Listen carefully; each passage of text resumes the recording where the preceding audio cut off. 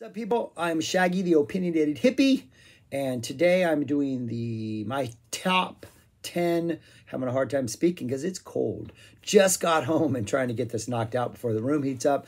My top 10 favorite Dire Straits songs. Per the unwritten law, I just did the album, so now I got to do this top 10 songs. Don't think there's many surprises on this list, especially if you've seen the album ranking.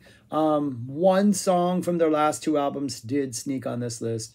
Otherwise, it's very heavy on those 2, 3, and 4 albums, which I think are pretty fantastic. Yeah. How did we get here from Zappa? If you didn't watch the previous video, the Brecker brothers played on Brothers in Arms and on the Zappa in New York 76 shows. Sting, ladies and gentlemen, Mr. Sting played with both. And Tony Levin played in King Crimson with Adrian Belew, and Adrian Belew was in Zappa's band in 77 and 78. So yeah, that's 3 of the many connections. I'm sure there are more. Mark Knopfler played with Dylan. Dylan once showed up at Zappa's house. Zappa mocks, impersonates, pays tribute to Dylan on Flakes. So yeah, my top 10 favorite songs. I'm just going to go through them, and then at the end I will put up a list so you can look at them if you're a visual learner.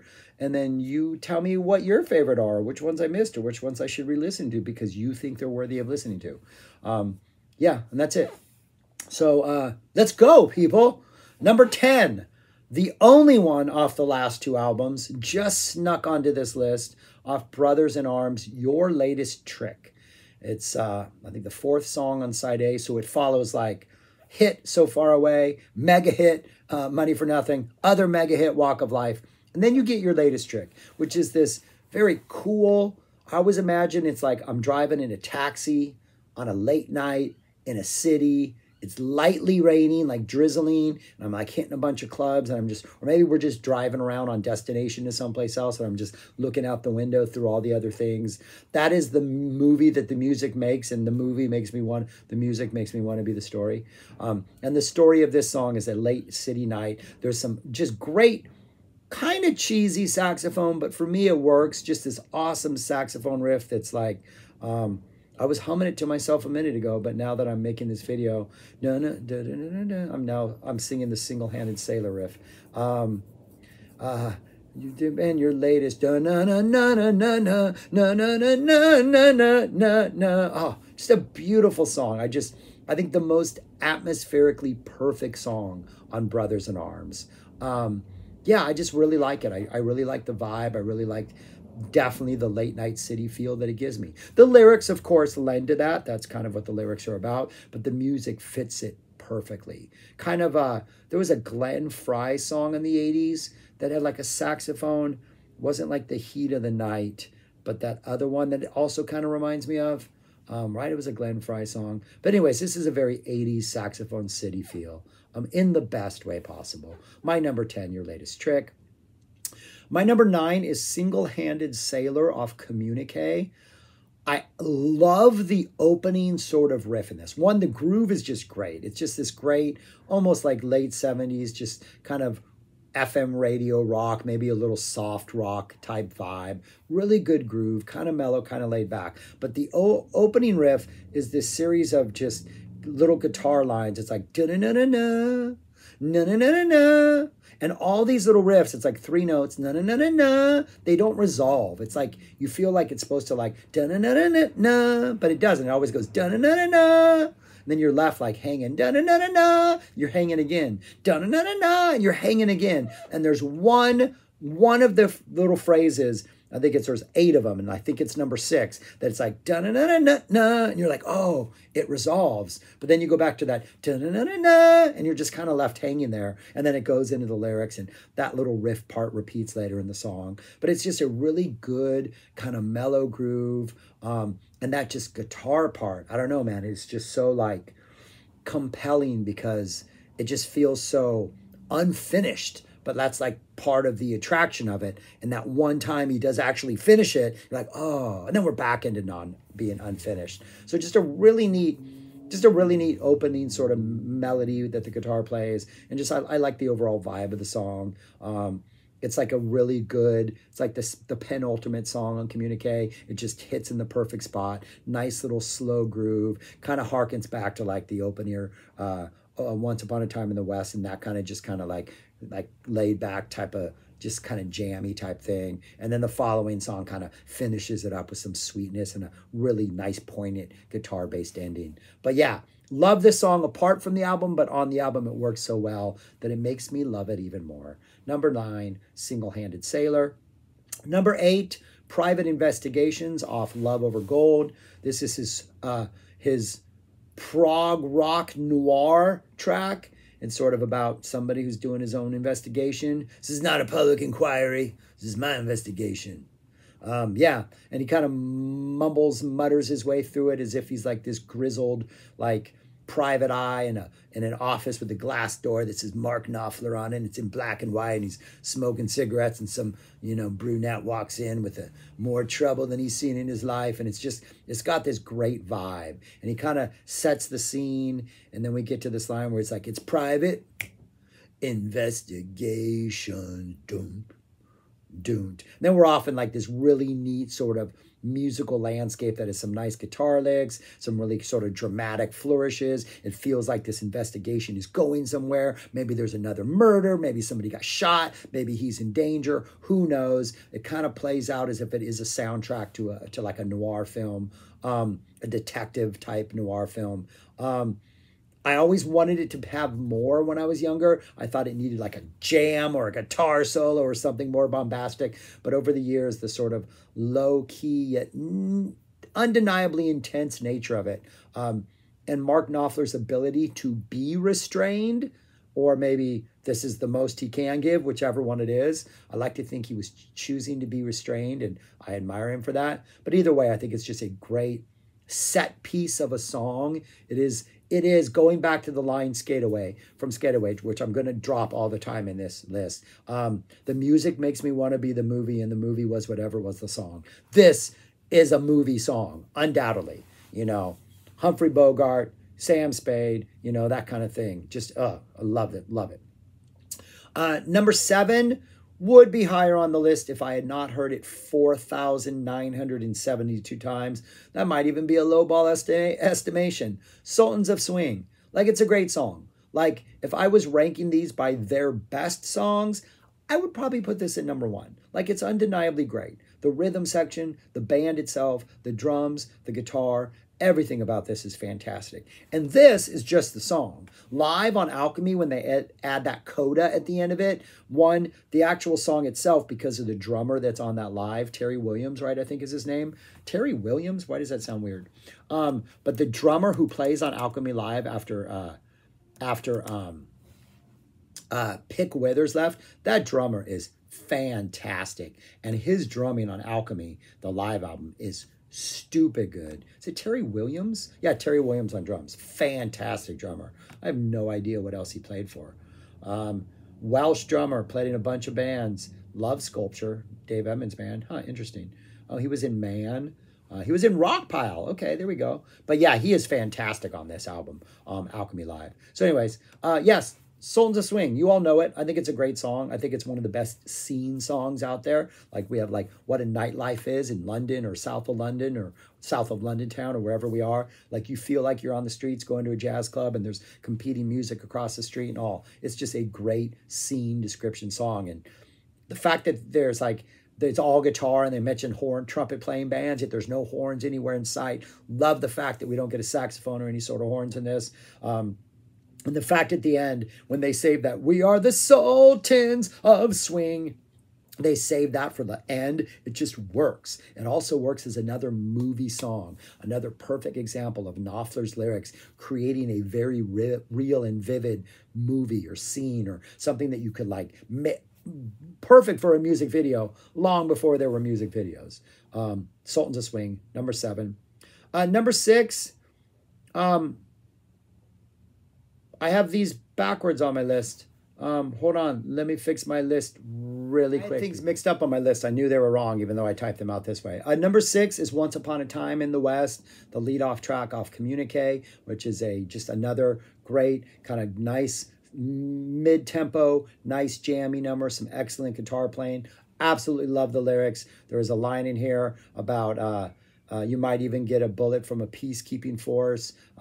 Even the hero gets shot in the chest or dies in the chest. Not good with lyrics. But the idea that this was written in like the late 70s, and if you were to release it today, we here in the United States could really take these lyrics and be like, yeah, this is what it's like in the West today. Violence, like you're afraid of cops. They're killing people like crazy. They kill people and then they lie about it. And then we get body cam footage and we find out, oh, you were completely lying about everything you said. So like the whole undercurrent of maybe this is the West, you know, whether it's the West Us or like the Western West or who knows. I always thought it was like the Western, you know, like going to the West, like 1800s America, that kind of expansion type thing, cowboys and Native Americans and stuff like that. But it feels more like it's contemporary, like it could be about living in the West now and the dangers of that. But just a great song, great groove, great energy, great performance on what is a ridiculously underrated album, their second one, Communique. But that's my number 6. I had it at number 5, and then I had this number 5 and number 6, but I had to switch those because a number 5 is Telegraph Road, the opening track off Love Over Gold. This is another movie. I'm going to find the name. I think it was Virgin Soil was the name of the book that Knopfler, Virgin Soil, that Knopfler based this on. It is a book I read about 10 years ago, and it's about a man who goes into, no, Virgin Soil is not this. Darn it.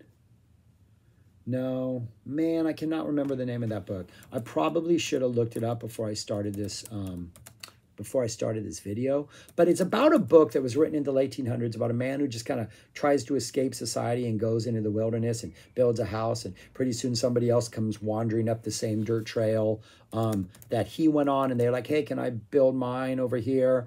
And then they build a house, and then somebody else comes on and builds a house. And before you know, The Growth of the Soil. That is the name of the book. Excellent book. It's Newt Hampson. And yeah, he just... the book is great because it's really a no-nonsense, like, walked in the woods, he built a house, these people came. It's really just a chronological history of the sort of how this one man changes an entire area that he wanted to just live by himself. And Knopfler has taken that and sort of updated that to modern times. So now we have like streetcar racing at night and red lights and green lights and all that other stuff, when before it was written in like, you know, a much earlier time. Early 1900s, I guess, I think is when it was written. But yeah, it's a great book. But anyways, this is a great song. It's one of those, like, it's a movie song. Like, you can see the movie playing out before you. It's like, it's long, it's mellow, it's maybe a little slower pace than I liked at a younger age, but over time I've come to appreciate his either ability to be restrained or his lack of energy and how it works so well. But yeah, another just great sort of epic, slightly proggy, lengthy, drawn-out 14-minute song. My number 5, Telegraph Road. Number 4, the opening track. We got 3 opening tracks in a row right here. The opening track to Making Movies, Tunnel of Love. A song about being young, going to like an area, like a boardwalk type area where there's music and there's like games and there's rides and you fall in love with somebody and like you make plans to see them again. They give you a little piece of their heart or locket or piece of hair or something like that. Maybe a keepsake and a kiss. Aw, what great memories. I went to Knott's Berry Farm once, which is an amusement park in Buena Park, California, when we were kids. And must have been in junior high, and we made friends with some people, some girls from another junior high school, though our junior high schools were all elementary back then, K through 8. So we made friends with some girls, and we hung out with them all day. And at the end of that night, I must have been 7th or 8th grade, I got a keepsake and a kiss. I got a phone number and a little kiss from a blonde girl named Jennifer. And so the first time I heard this song, man, did I fall in love with this song. Just absolutely fantastic. Probably should be higher on the list for that reason alone. But I also can't deny the greatness of the next 3 songs. So, but yeah, Tunnel of Love. Just another really good, kind of slightly proggy, kind of epic-y, some nice indulgent guitar parts towards the end. It kind of slows down and gets drawn out. excellent rhythm work. Yeah, just an excellent, excellent song. And this was essentially a three-piece band, but like Roy Baton from, Baton, is that how you say his name? From the E Street Band joined in, and you can definitely feel his effect on sort of like the epicness of these songs, sort of that Thunder Road, Jungle Land epicness kind of seeping in, epicosity. Is that a word? Number 4, Tunnel of Love. Number 3, Romeo and Juliet. Nice acoustic little number about little Romeo hitting on a sweet little Juliet, star-crossed lovers. Hey, you know, screaming at the balcony saying, "Hey, la, my boyfriend's back." Some great, great lyrics. Another song where Mark Knopfler snaps. Anytime he snaps, it's just great. That in Private Investigations. But he snaps in here. Yeah, it's just a beautiful song with great lyrics. It's definitely about a love song. It's also about how like they were it's really sad actually, I'm realizing, because they were lovers and then they see each other after they've sort of like meet, and she kind of disowns him, right? Like because they're star-crossed lovers. Like, when you going to realize it's just that the time was wrong, Juliet? But there's a line where he's like she kind of ignores him, or like kind of like, "Hey, man, oh, how can you look at me as if I was just another one of your deals?" Oh, that line. How can you look at me as if I was just another one of your deals? Man, we were in love, Juliet. How can you do that to me? When we made love, you used to cry. You said, "I love you like the stars above." Oh, I just love this song. One of the most like it's one of those that's like a great love song from just a stories perspective. But if you've ever been in love with somebody and had a connection, and then later on they just are like, "Hey, whatever, wasn't anything special," man, this touches that nerve like better than almost any song. Just a phenomenal song. And the way Knopfler delivers it, the way he snaps, the music, the intro, that little acoustic finger-picked intro. What a beautiful, beautiful song. Romeo and Juliet, number 3. Number 2, the reason I'm doing any Dire Straits videos, It Never Rains, the closing track off Love Over Gold, an underrated masterpiece. Excellent lyrics, a lot of lyrics. It has a very Dylan-esque feel, but not in like an obvious Dylan-esque feel. The melody is a little Knopfler sweet, but it grows on you, I think, quickly. And it's neat because the music, it's kind of just the same thing over and over again, but it has that Dylan energy where like in his live shows, where a lot of his songs, you kind of just get the same musical ideas over the course of the length of the song, but there's like this snowball, this locomotive effect where you can just feel the momentum and the energy build as the song goes on and the lyrics go on and the story sort of intensifies. And that's what this does. And then about halfway through, it drops into this much tighter and slightly funkier groove. And then when the lyrics are done, Knopfler just solos his way out of the song, and his playing is probably maybe my favorite playing on any Knopfler song.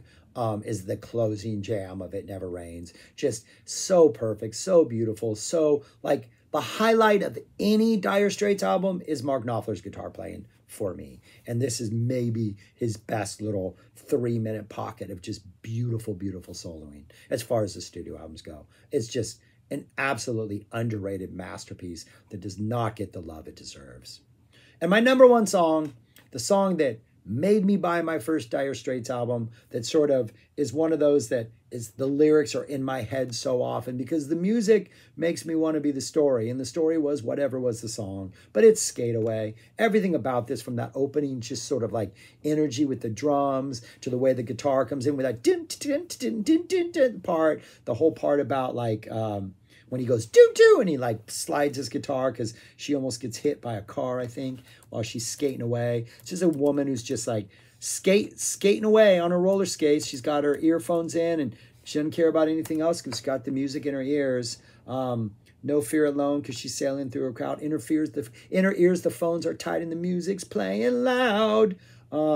She says, Toro, Toro, taxi, see you tomorrow, my son. I swear she let a big truck grease her hip. Wow, wow. Just little touches that make this so beautiful. But again, the rhythm section is so tight. I think his performance is one of the best performances. The guitar playing is great. The whole theme of it about just music and its power and being lost in the music, even though you're in the middle of a big city with like truck drivers and taxi drivers and all these people. Like, it is like one of the greatest "This Is Why Music Is So Awesome" type songs. What this is about and the way everything about this song is just, it's perfect. Skate Away. What a ridiculously good song. But yeah, that's it. Those are my 10 songs. They're right there. That's the list on one of those sides of my fingers. My favorite. Again, I think we had one song off their debut album, one song off Brothers in Arms, none on Every Street. Then everything else is from those middle three, right? We got 3 off Making Movies, 3 off Love Over Gold, and then I guess we have 2, I don't know, I'm not going to count these, and then 2 off Communique. Yeah, that's the math. Anyways, yeah, that's my list. Tell me which ones I missed. Tell me which ones like I should put on here. I'm not going to tell you what number 11 is, but I will give you a clue. It's also not on Brothers in Arms or on Every Street. So anyways, but yeah, that's my list. Tell me yours if you want to, or subscribe or like or share, or more importantly, and the reason all this happens is go listen to music and start with It Never Rains and discover the absolute joy that is that underrated masterpiece. But that's it, people. Thanks for watching. Peace and take care, y'all.